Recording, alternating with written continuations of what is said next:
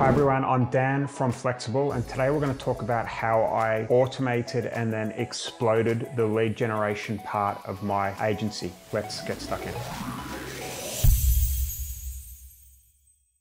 you stick around to the end, I'm going to get my account manager to kind of give you a bit of a look under the hood to see what this looks like and how you can use it to automate and explode your agency as well. For me to explain a little bit about what Leadbyte does, I'm going to have to kind of take a few steps back to explain a little bit more about what a 2022 lead generation business looks like, okay? Because what happens is the old way of doing things is that you would land a client on retainer, you would build them a landing page and put it on their website, you would send traffic to that landing page, and you would sell the leads to them or do it on a retainer or whatever that is on a one-to-one basis, okay? So let's say they spent $10,000 a month, you're able to get them $100 leads, they got 100 leads a month, and they're kind of happy to pay you your monthly retainer. There has been a bit of an uprising in the lead generation industry where people moving a little bit more to performance-based lead generation, okay, which means that you're able to have your own lead generation website, your own brand essentially. That could be in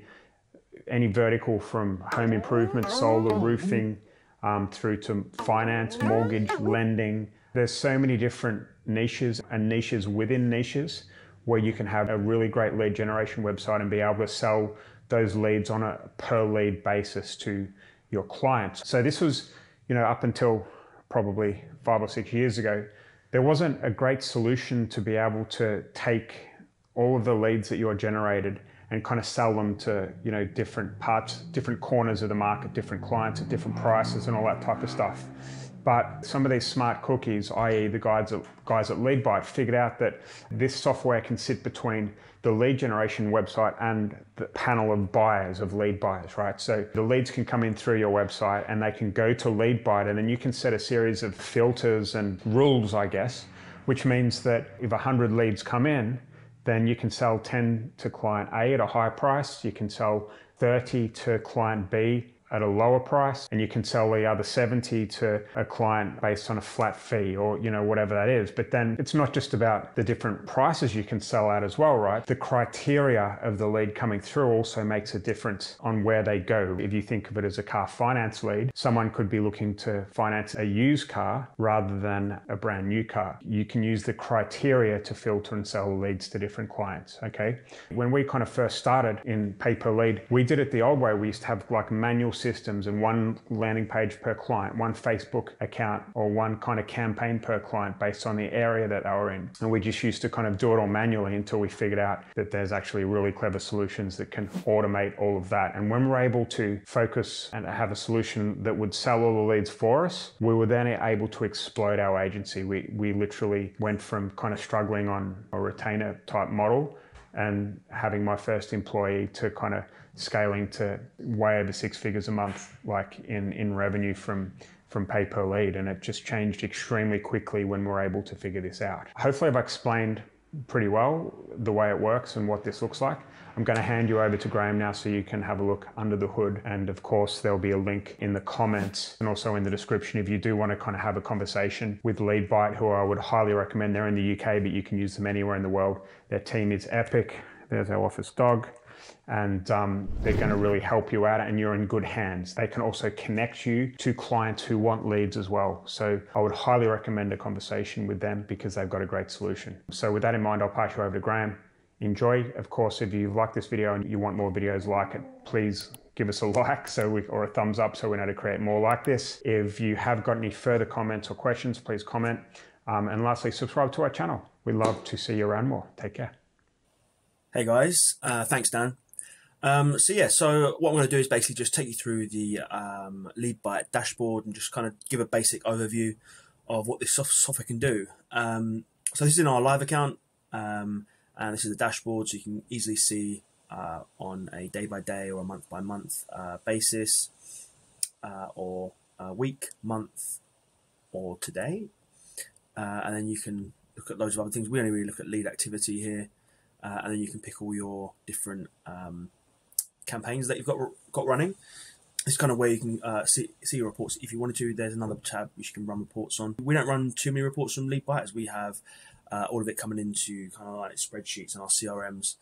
So we kind of do reporting off that, but you can do it here.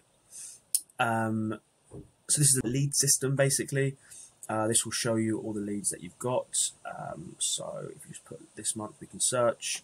This is across all of our, let's do last month. We haven't spent anything this month. So yeah, this kind of takes you through all the leads, all the different campaigns they're coming from, all the different sources. So for example, down here, we've got some solar and some roofing B2B stuff going on. And it will tell you whether they're from a lead ad or a lander, or from Leadtook or Facebook lead ad. It tells you the supplier, which is basically who's sending you the leads, and that will be configured in your kind of like API into Leadbyte. And as I said, the campaign. We've blurred out the names. Obviously, this is where the names will be of each lead. We've blurred that out for privacy reasons, obviously, and then it gives them each a lead ID and also a time and date when the lead came in. Pretty simple so far. And that's kind of like your visibilities, so you can see what's going on. I'll just pop into a lead. Obviously, we blurred out all the personal information anyway. It goes through it. It tells you kind of all this as standard information. Obviously, you have to send it. You have to map it in your API, and then you can also create custom fields within each campaign to bring through custom fields that aren't standard. So these are kind of like, say you've got questions in your quiz. You can bring those answers through to here. Okay. So to kind of set this up, firstly, you kind of want to create a campaign. So I'm going to go into one of our testing campaigns just to show you what it looks like. So you'll be setting this up. The reference is important. That's what you'll use in the API. The name is just so you can see it in Leadbyte. And then obviously you can buy or selling leads. Normally you'd be buying them. So basically, normally this is all filled out for you. Normally I normally use the presets here. Obviously you want to change to how much you're getting paid per lead. You want to set your currency and your country. I don't tend to do the start dates or end dates. That's fine.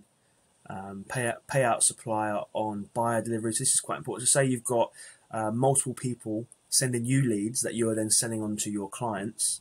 They will only get kind of like tagged as like a payout if the lead gets accepted by the buyer. So if the lead is invalid or doesn't get accepted by your rules in your campaign, then the supplier won't get a payout. So that's quite important to do. You can the system accept, so that's a bit different to buyer delivery accept. So what happens is supplier sends in a lead, the system will accept it, then it will try and send it to your buyer via a delivery, and then if that delivery fails, you don't want to be paying them if it fails, because basically that hasn't gone to the client if it's failed, and you won't get paid for that. So this is why we normally go buyer delivery accept, and normally fixed amount. You can go percentage depending on what you're doing. We normally go fixed amount. And then if the supplier is in Leadbyte as well, they want to see how many leads they're selling. But basically, you can be visible to supplier, and you can go and access to certain users and suppliers and all that kind of stuff. Here's where you can get down to the kind of like the rules of the campaign. So cap, so you can cap certain leads to certain amounts of leads into a campaign. That's up to you. You can do that. You can do it monthly, weekly, daily, or hourly. Suppliers, this is where you pick your suppliers. So we've already got suppliers set up. You may want to go and set up a supplier. So obviously we've got a few in here, and we've got, this is our main one, and this is basically us supplying the leads to ourselves, kind of thing. That's how we do it. So if you're running all your own ads, you just need one supplier yourself. Make a note of the SID number, which is the supplier ID number. That's what you'll be using in the API as well. And yeah, and then you'll just have that as the supplier, the sole supplier. Deduplications, this can make sure no dupes are coming through, and your client doesn't moan that they've got 3 people with the same number and address. So you just want to make sure that it checks the phone and email, so there's no any dupes to come through, and you can set the amount of days. We only have 30, because if someone has put their information in 30 days ago, we class that as kind of a dead lead. And then if they re-put their information in again, then that is our campaign has reignited them, and then they should be sold again. But after 30 days, I think it's reasonable to say that they pay for that lead. They've got 30 days to work them. If they can't sell them and then they come in again, then that's after 30 days is where we have it. You can do whatever you want. So we don't have that set up, but yeah, that's the basic deduplication. I would recommend having that on. If you've got other campaigns that are similar as well, you can check it against a different campaign that you've got on. Again, we normally have campaigns for certain niches, and then all our clients below that with that campaign, so we don't need that, but you may do. It's up to you guys. Advanced deduplication, we don't use this. This is in case you've got other fields that you may want to check that aren't duplicates. So say if it's got like an address maybe, but again, we find that this type of duplication is fine. I've never actually used the validation services that they have, so I can't tell you much about that. That will be something that you guys may want to speak to Leadbyte about. I've never used those. Filter, this can filter leads. So yeah, you would put up any filters that you need. Say they need a certain credit score or something along those lines that you're passing through into Leadbyte and it's quantifiable. Then you can sort that out. Then obviously the Facebook leads, that's where you can connect your Facebook lead ads to, so they can go straight into Leadbyte. I think we use ours via Zapier at the moment because we're doing a lot of other stuff with that information, but you can do that. Advanced settings, we always have live buyer responses on because that will help if you're doing kind of like a Holy Grail funnel where you're got one calendar page. You can use Leadbyte to spin the calendar page and then show their individual calendar that's attached to their Leadbyte buyer account.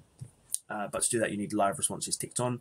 So we always make sure that's on. And yeah, so that's the campaign setup, really, very like the basic setup. Then you've got the buyers and suppliers. Buyers, very simply, is you just put their kind of like their name. Let me just show you one. Here is where you can do the calendar stuff. So obviously we use high level. You can get their calendar ID from high level and pop it into the external ref section.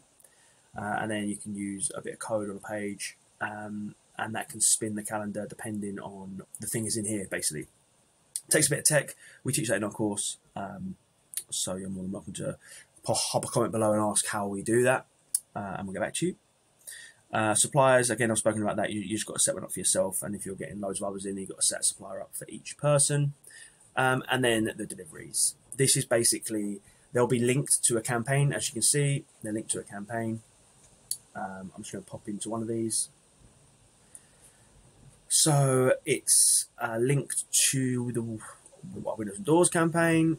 So if a lead comes into Windows and Doors, we can have multiple clients running off that and being sent one-to-one, or you can do a different weighting, which I'll show you how to do in a sec.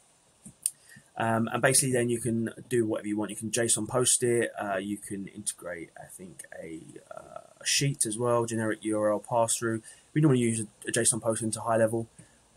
We use high level a lot. That's the standard URL. And then you can pop in a API key down here with authorization. And this is the string. This is the standard string where these are standardized fields in high level. These are our custom fields to get other information in. You always have to add in, where is it? Always want to add in a remote system response. So you want to make sure that it, so you know what the success response is. With Go level, it's just 200. Once you've added that in, you can test the delivery, and once it's received that response 200, this will be able to be turned on. And that's basically the very simple way of setting up your Leadbyte account.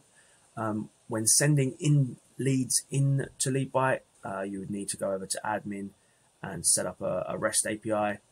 That will, in turn, will give you an API URL that you can use in, say, a leads hook node or in Zapier that will push leads into Leadbyte. And basically, you'll need the reference of the campaign, I think the supplier ID, and then a few other things if you wanted it in there, which if you need help with that, just pop a comment below and maybe we can do another video on that. But yeah, overall, Leadbyte is a sensational software.